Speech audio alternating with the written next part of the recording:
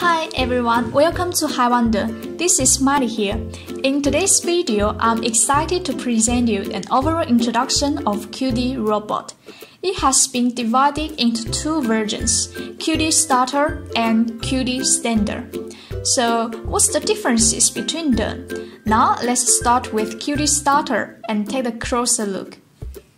Alright, this is Qdee Starter programmable robot kit. Literally, it teaches you how to build a robot step by step as well as teaches you a little bit about coding.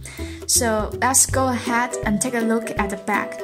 On the back, it shows you a specification exactly on how the diagram is set up, talking about all the different parts and how they come together. This place shows the information of Hiwonder, including address, website, contact way, and email. The suitable age for Qdee learning should be 8 years old and above. Now, let's remove the cover and see what's exactly inside. So here comes the Hiwonder logo. After opening up, you can see that every component is well placed in sponge. So this is the first layer and the second layer. There are total 3 layers inside. Cool looking and great protection, right? So how about Qdee Standard?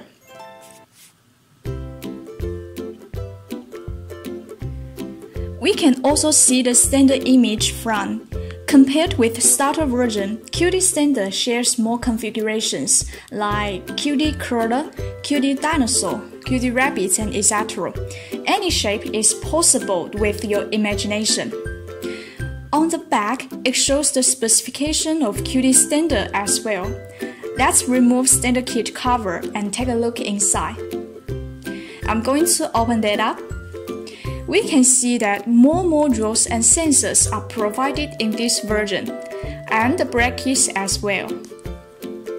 Every one of them has been well protected by the sponge. Really can't wait to have a try. In the next section, I would like to make a detailed introduction for every component inside. If there is any question, please feel free to let me know. See you next time!